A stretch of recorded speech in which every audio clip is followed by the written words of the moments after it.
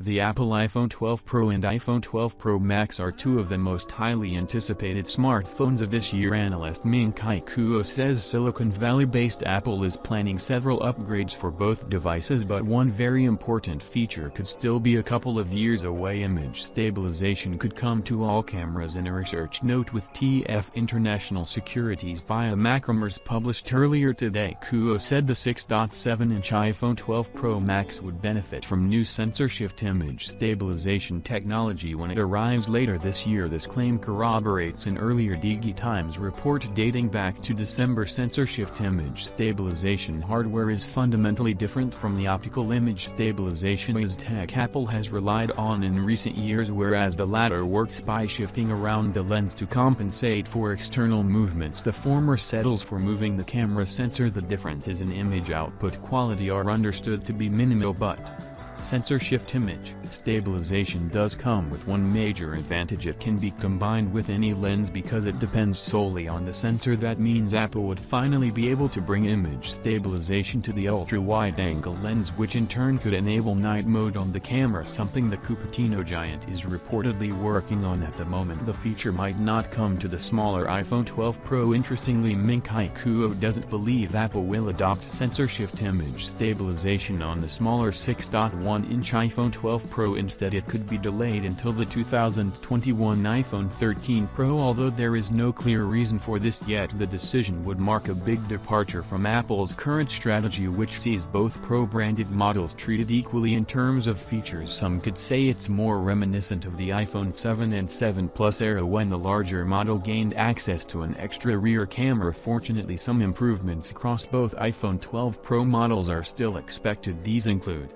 larger sensors capable of capturing more light and potential resolution upgrades that could benefit both night mode and zooming. Don't expect a periscope camera on iPhone until 2022. Speaking of zoom, rival smartphone brands including Huawei and Samsung have adopted periscope cameras on their most recent devices. These enable 5x optical zoom and reportedly 10x on the Huawei P40 Pro plus 5G, in addition to incredibly high levels of hybrid and digital zoom. The iPhone 11 Pro, on the other hand, is limited to 2x optical zoom and 10x digital zoom. Several buyers and fans have called on Apple to replace its telephoto camera with a periscope implementation, but Ming-Chi Kuo doesn't see this happening anytime soon. The reputable analyst believes Apple is working in partnership with Taiwanese supplier Genius Electronic Optical to produce a custom periscope lens for iPhones. Unfortunately, it probably won't be deployed until the 2022 iPhone 14 lineup, and even then Kuo suggests it could be limited to just one smartphone, likely the iPhone 14 Pro Max. On the bright side, the zoom upgrade in 2022 means the regular iPhone 14 may finally adopt a triple camera system like the one present on the iPhone 11 Pro.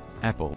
The reason for this being that Apple requires executives travel to China each year to oversee the final stages of prototyping and select the version that will be released. This isn't typically an issue, but the COVID-19 travel restrictions in place since late January have stopped that from happening this year. Apple is effectively 2 months behind schedule at this stage. Moreover, the company absolutely refuses to do the product verification through a conference call and insists on being there in person, hence the iPhone 12 Pro may delay. Is really doing a great job, but it seems that the global virus outbreak may be a setback. Well, till then, let's watch and see the outcome.